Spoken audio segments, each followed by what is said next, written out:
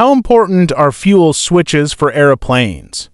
Fuel in an aircraft powers the engines, and in big jets, it's stored in multiple tanks across the wings and fuselage. To control this, pilots use fuel control switches, which manage the flow of fuel to the engines. During takeoff and landing, these switches must be in the run position because any interruption can cause catastrophic engine failure. Recently, investigators looking into the Air India with Boeing 787-9 crash on June 2025 found both engine fuel switches were moved to CUTOFF just seconds after liftoff, shutting down the engines. These switches are designed with locking mechanisms to prevent accidental movement, but a previous FAA warning said some could be installed without the locks engaged, making them vulnerable to vibration or contact. So, why not make this fully automatic? In airliners, fuel management is partially automated, but full automation adds complexity, weight, and more failure points.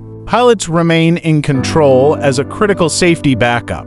In aviation, redundancy is key, but even one wrong switch can lead to disaster. Aviation facts.